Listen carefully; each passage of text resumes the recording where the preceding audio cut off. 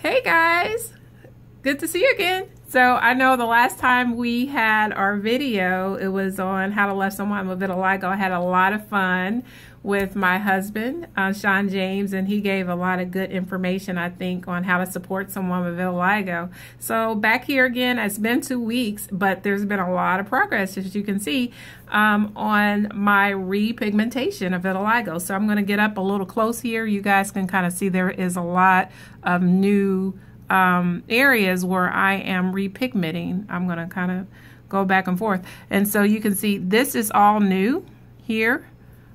This area used to just be all one big white spot, and now it's starting to fill in. You can see here how this is kind of filling in on the sides, and just kind of filling in like this. You know, it's kind of coming in like that.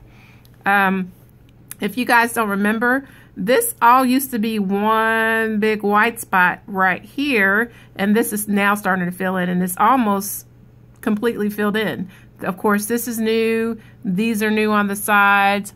This on my nose is new, and of course, all of these are new. Let me stop moving so it won't blur, but all of this is new. All of these spots here are new. Around my eyebrows, this is new. This is new. So I'm very excited, guys, about the progress. I'm not really sure what's going on my ears. I don't think those are going to dot out. I have a feeling those are just going to fill in, but around my hairline is starting to really fill in very well. And if you guys don't notice, I have a spot here, and this is a vitiligo spot in my hair. So it looks like I have gray, but I don't. This is actually just from vitiligo. So hopefully that will start to continue to fill in. One thing that's interesting about vitiligo, I'm like noticing on my legs, and I don't know, you guys may chime in or you might add a comment for any of those of you who are watching that has vitiligo.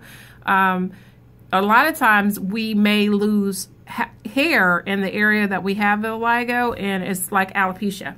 It is called alopecia. So therefore, the hair will actually come back first, and then you'll notice like white hair as the hair comes back, and then you'll notice pigmented hair. And around those pigmented areas, usually the kind of what we call melanogenesis, I know it's a big word, but it's the start of the melanin cells, or the kind of formation of the melanin cell starts around the pigment in the hair. So it starts around the hair follicles, and that's why you'll kind of see dots form, is because those kind of areas of pigmentation is starting around the hair follicles first. So that's pretty cool. So what are we going to talk about this week? I think we should talk about autoimmune disorders, because, you know, vitiligo is an autoimmune disorder. And of course, there's a lot of different autoimmune disorders out there, and we're just I'm going to generalize and give you an understanding of what is an autoimmune disorder. You guys may kind of know about it or heard about it, may not know that a lot of diseases that are considered autoimmune disorders that really are in that classification. So kind of like, what is an autoimmune disorder? An autoimmune disorder is basically when your immune system is just going crazy, is overreacting.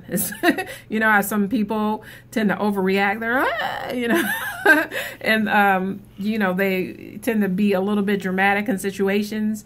Well, that's what your immune system is doing, is being way too dramatic in certain situations.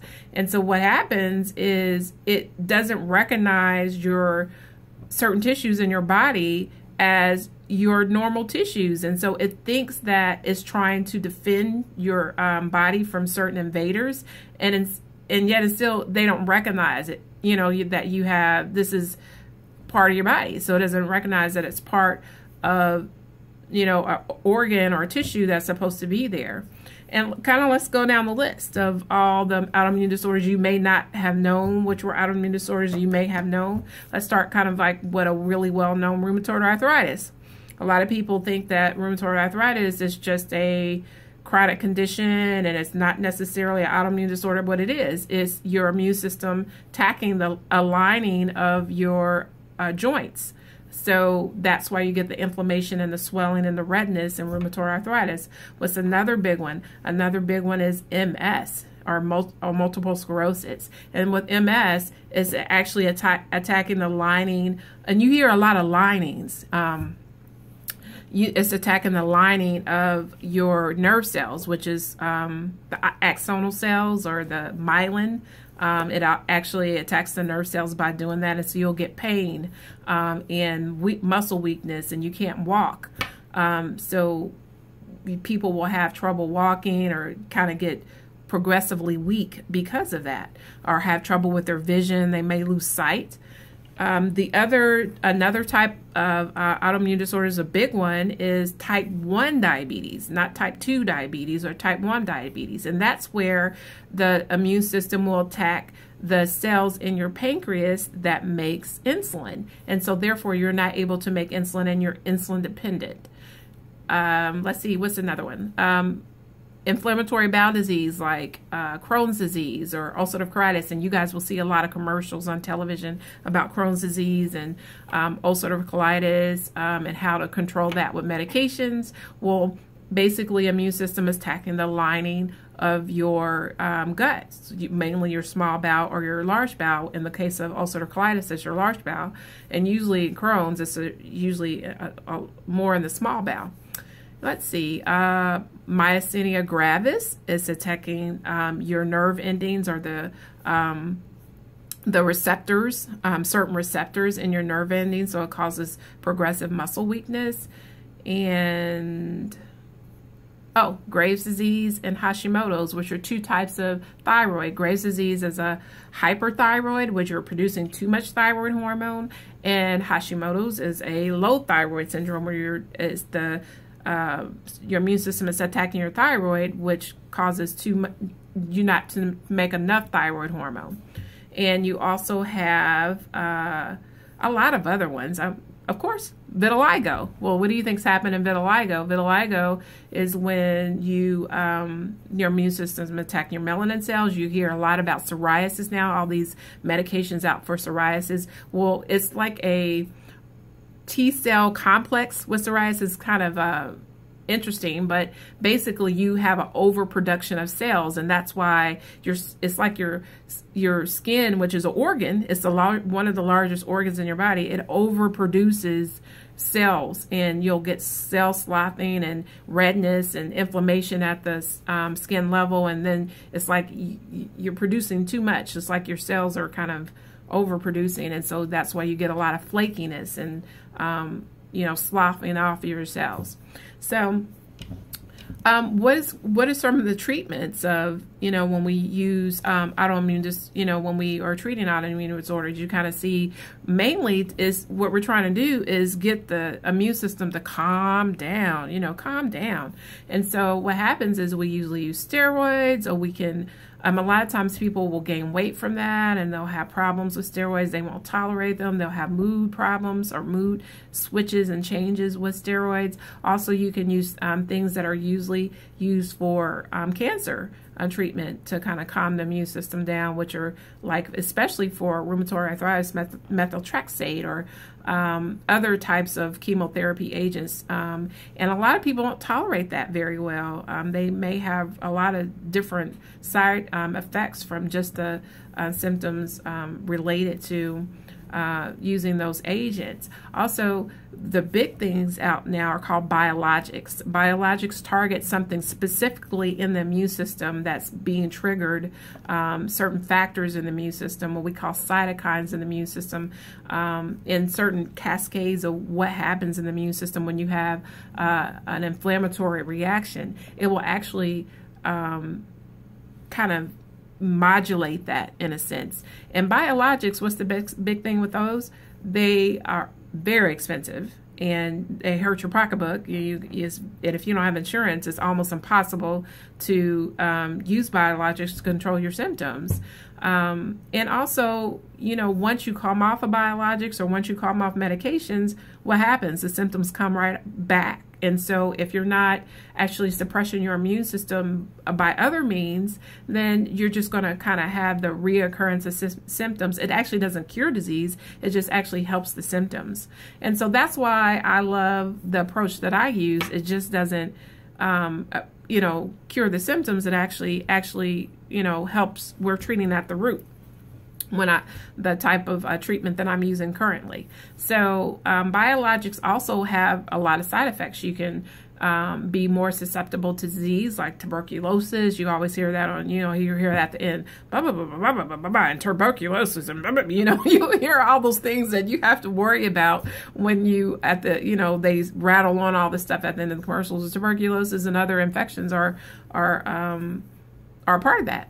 So what do I use, and what does a functional medicine physician will recommend for autoimmune disorders are usually the things that are the things that is setting off your immune system in the first place is a poor diet. We call it a typical American diet. And that's a diet with a lot of processed foods, a diet with like high in fats, high in bad fats, not high in good fats, because good fats are good, but high in bad fats, high in sugars, lack of nutrients.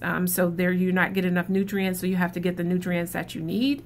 And also exercise. Now for me, and I'm telling you, across the board, that's what we usually do for autoimmune treatment of autoimmune disorders. That from MS. Now there's certain things where we have to kind of modulate. We have to actually maybe tweak a little bit over here. For MS, we may give them a higher fat, more keto-like diet. For rheumatoid arthritis, we may kind of do something over here. But most of the time, we will have them follow autoimmune protocol diet, which is a diet low in processed foods, high in vegetables, fruits and vegetables, good proteins. If they're vegan, good plant proteins, and good fats. And also find the nutrients that they're lacking in and supply those nutrients. And exercise. And with me, of course, with light treatment. So I do light treatments 3 times a week. And that is very, very helpful for recurring. And you have to remember, I've only been doing this for 2 months. Before, I didn't have any of this going on. So it's definitely been very helpful for me. I kind of put my mind to it. I was like, I'm going to do this. I'm going to get my exercise, my nutrients in, and change my diet, and make sure I consistently do this in order to heal. And that's what I decided to do. And that's why I'm doing a video right now on it. So if you guys are interested in treating, if you're out there and you have an autoimmune disorder and you know that you don't necessarily want to have the cost of a biologic or you know, do the treatments that they're recommending doing, and you just feel horrible, why don't you consider doing functional medicine? You can always, you know, look me up if you're on the south side of Atlanta or in the area. There's a website called the Institute of Functional Medicine. Look up a functional medicine doctor or even an integrative medicine doctor and think about treating a different way. Okay, so and some people may not disagree with me. If you know, you may disagree with me, may not disagree. Some physicians may, but it's not going to hurt. And I'm definitely going to tell you, a lifestyle change that's cleaner and healthier is definitely not going to hurt you. So next week we will be talking about, I think we'll do, I'll have to see. I think we'll maybe do the autoimmune protocol, nutrient supplements, or even talk a little bit about functional medicine. We'll see. I'll see where I kind of go with that. But you guys follow my progress with me. I'm so excited about what's going on and the progress that I'm having. And I hope to see you next week. If you have any comments or you want to subscribe to the channel, it's DPC Doc. You can subscribe to the channel. And if you have any comments or questions, just, you know, put those questions below. All right. I'll see you guys next week. Have an awesome weekend, an awesome week. Bye.